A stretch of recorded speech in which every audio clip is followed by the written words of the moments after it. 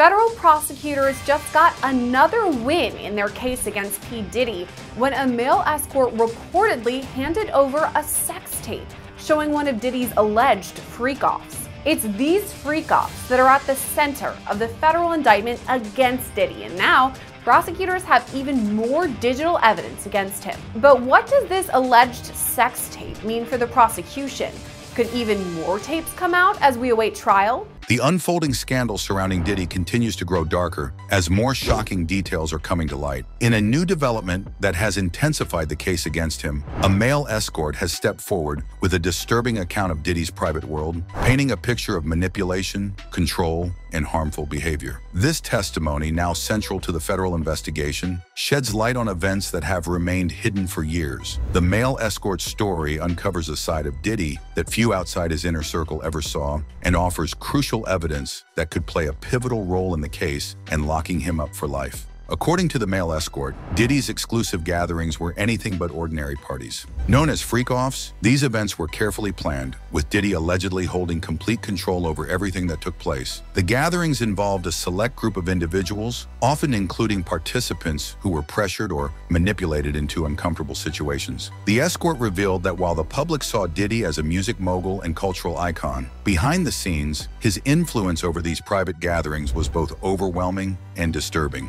The escort testified that he was invited to multiple events, all of which followed a similar pattern. Upon arrival, guests were made to feel as though they had no choice but to participate. Many who attended felt they couldn't leave or refuse what was happening. These sessions were said to be highly orchestrated, with Diddy acting as the director of these encounters, often dictating what individuals should do and how they should behave. One of the most disturbing aspects of the escort's testimony is the claim that Diddy's power over participants went beyond mere social pressure. The gatherings were often recorded without the knowledge or full consent of those involved. Diddy's control was not only physical, but also psychological, as the individuals there were constantly aware that they were being watched and possibly filmed. The escort's story revealed a consistent pattern of coercion and manipulation, which has become a central theme in the ongoing investigation. He described how participants were often offered drinks and drugs, which led them to become disoriented and unable to make decisions for themselves. The escort detailed how, during one specific gathering, he and others were provided with alcohol and drugs, then taken advantage of by Diddy. Where there's power in other individuals who have come forward, and it's essentially a domino effect. And U.S. Attorney Damian Williams, when he had that press conference, he actually put up a hotline for any individuals who participated in the freak-offs. And the reason why this type of evidence is so damaging for Diddy is you both have a witness and you have a video.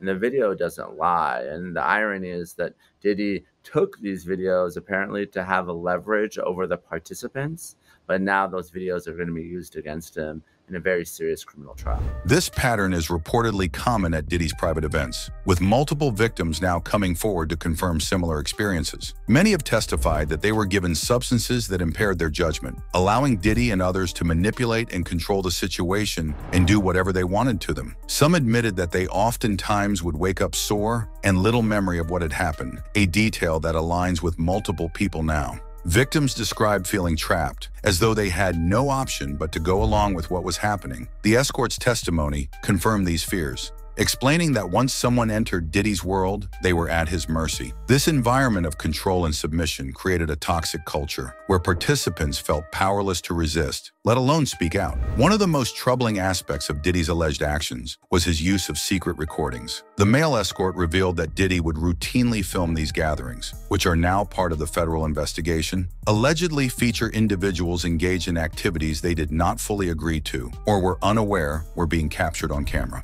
The presence of these recordings raises significant legal and ethical questions. The escort explained that these tapes were kept as part of Diddy's personal collection, but they also served as a tool for manipulation and control. By holding on to this footage, Diddy allegedly ensured that those involved would not speak out, knowing that the tapes could be used against them. Federal prosecutors are now reviewing these recordings, which were seized during a raid on Diddy's properties earlier this year. These tapes are believed to contain incriminating evidence, potentially supporting the claims of coercion and manipulation made by the male escort and other victims. Investigators are determining whether these recordings were used to blackmail or pressure participants into silence, a tactic that would suggest a long-standing pattern of abuse. The fact that these recordings exist combined with the escort's testimony, could prove critical in the case. If it is shown that Diddy used these tapes to control or manipulate individuals, it could lead to serious legal consequences, including charges of privacy violations and exploitation. Here's where things get really tricky because, as you said, Diddy is going to say, hey, this was consensual. They were into it, I was into it. But we've heard in 11 civil suits and now a federal indictment that it wasn't consensual. A lot of these survivors were forced to partake in these freak-offs. So how will each side go about proving it was consensual or it wasn't? That's going to be the key question in the case. The case will come down entirely to consent or not. So the government has the burden, of course, they're going to have to show that this wasn't consensual. So obviously, if there's something that's said or done in the videos that shows force or coercion, that's game over for Diddy.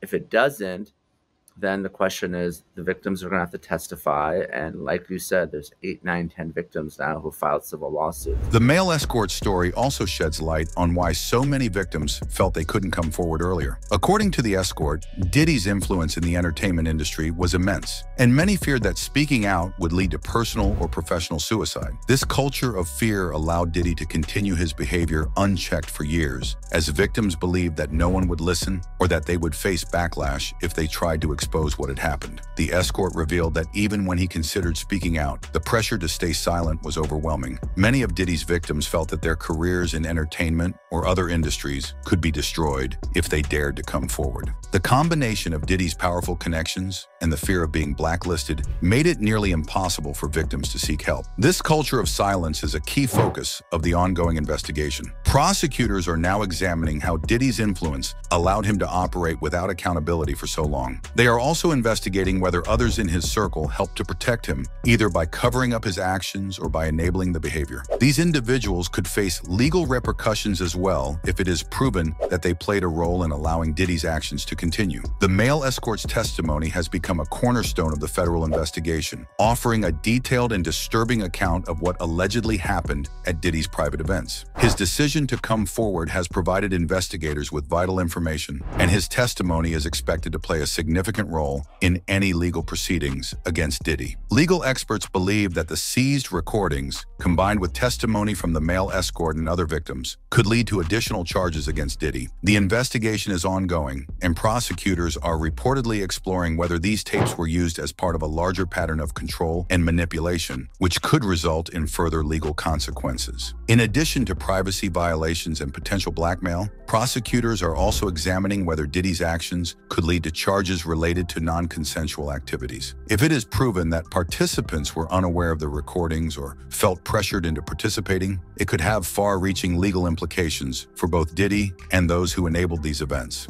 The allegations against Diddy come at a time when the entertainment industry is grappling with a larger cultural reckoning around issues of power, control, and inappropriate behavior. In the wake of similar scandals involving figures like Harvey Weinstein and Jeffrey Epstein, the accusations against Diddy have sparked renewed conversations about the need for greater accountability and transparency in Hollywood. For many, the male escort's decision to come forward represents a crucial step toward justice. His story has emboldened others to share their own experiences, and more victims are expected to speak out as the investigation progresses. The impact of this case could extend beyond Diddy, potentially exposing a network of enablers and other individuals involved in similar behavior. As the investigation continues, the entertainment industry is left to confront the dark side of its power structures. The revelations from this case could lead to significant changes in how issues of consent, privacy, and power are handled, as well as how individuals in positions of influence are held accountable for their actions. The male escort's chilling story has revealed a hidden side of Diddy's world, one defined by control, coercion, and secrecy. His testimony, along with the growing body of evidence, has cast a harsh light on events that have remained concealed for years. As federal prosecutors continue their investigation, the full scope of Diddy's alleged behavior is beginning to come to light, with potentially devastating consequences for the music mogul. For the victims, this investigation represents an opportunity to finally have their voices heard and to seek justice for what they endured. As more individuals come forward and more evidence is uncovered, the case against Diddy is expected to grow even stronger, leading to what could be one of the most significant legal battles in recent entertainment history.